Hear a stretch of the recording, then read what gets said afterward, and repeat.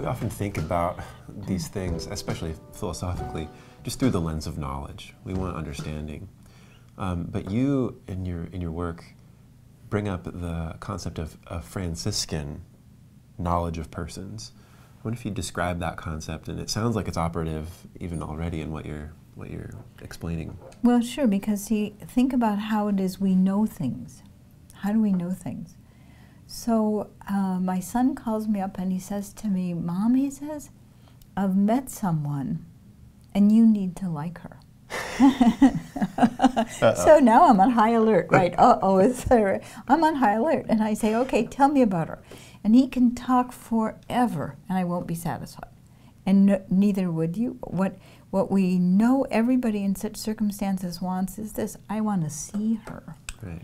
And why? Because when I see her, I will know her, which is different from knowing things about her. To know a person is different from knowing things about her. So there's a kind of knowledge which is somehow, I would say, non-propositional, or however we are to describe it exactly. But this kind of knowledge is there in all areas of human experience. So you listen to what's just come on the radio and you think, "I know that music." And you don't mean, "I know the name of the music." You don't mean, "I know the composer of the music." You might, in fact, know those things, but that's not what you mean. You mean you know the music.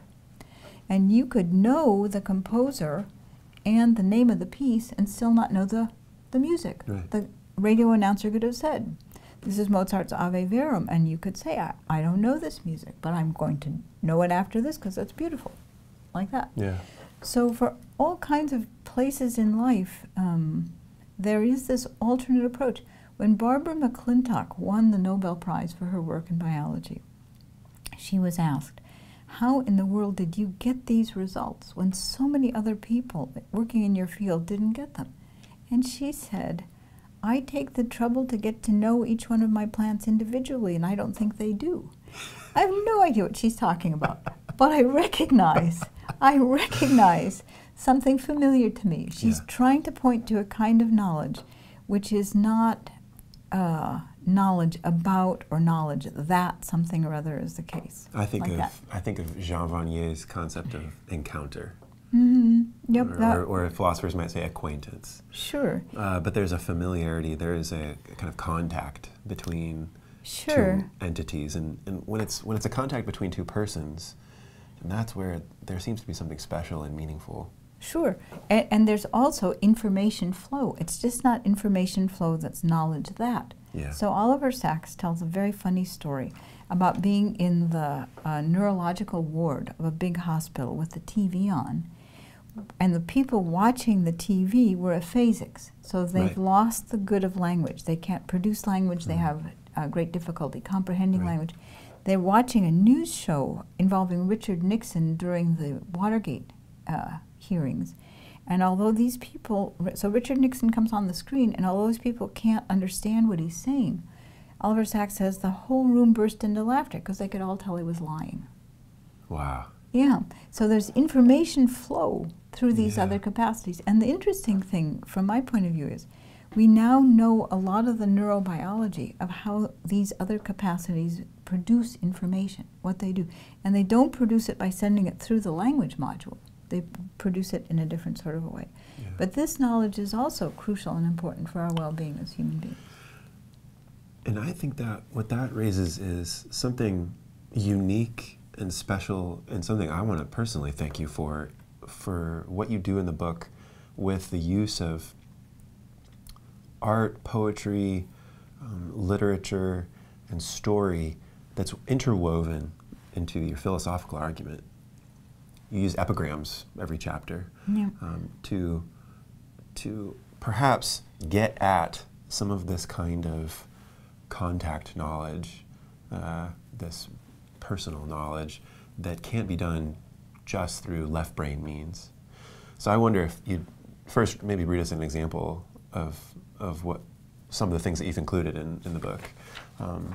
One of those is a poem by Rainer Maria Rilke. I wonder if you'd read that for us and sure. And then describe your use of that. So I'm grateful to you for paying attention to the epigrams. people generally disregard epigrams. They think that the point of the epigrams is for the author of the book to enjoy herself by putting some bits and pieces of things that she's sentimentally attached to in her book, and everybody else can safely ignore them, except maybe the mother of the author who might want to know. But my own thought was, the things that I picked out as epigrams are actually part of the philosophical work of each chapter. Yes. If you will wrestle with what's there in the epigram, you will have another access to the thought that I am trying to produce and lay out in the chapter. So my thought is, just as there is an alternate way of knowing things that's not language-based or propositionally focused or presented as knowledge, just as there's an alternate kind of knowledge to that sort of knowledge, in the same way there's an alternate avenue to understanding. And poetry can help you find that route to understanding if you will just struggle with it in the way you would struggle with philosophical argumentation. So the epigram for the whole book is a little bit from a poem that was found in Auschwitz after the war. And it was written on the wall by someone who suffered horribly in that unspeakable evil. And it goes like this. It says, "There is grace, though, and wonder on the way. Only they are hard to see, hard to embrace, for those compelled to wander in darkness." And the person who left us this bore witness to the beauty of the human spirit, that in the darkest suffering and the worst evil, it is possible to acknowledge that there is grace and wonder on the way, even if we are also compelled to wander in darkness. Eleonore, thank you so much for your time. Thank you for your work. It's an honor to host you here, and I look forward to your next book. Thank you. I'm pleased to be here too. Thank you for a good interview. Thank you.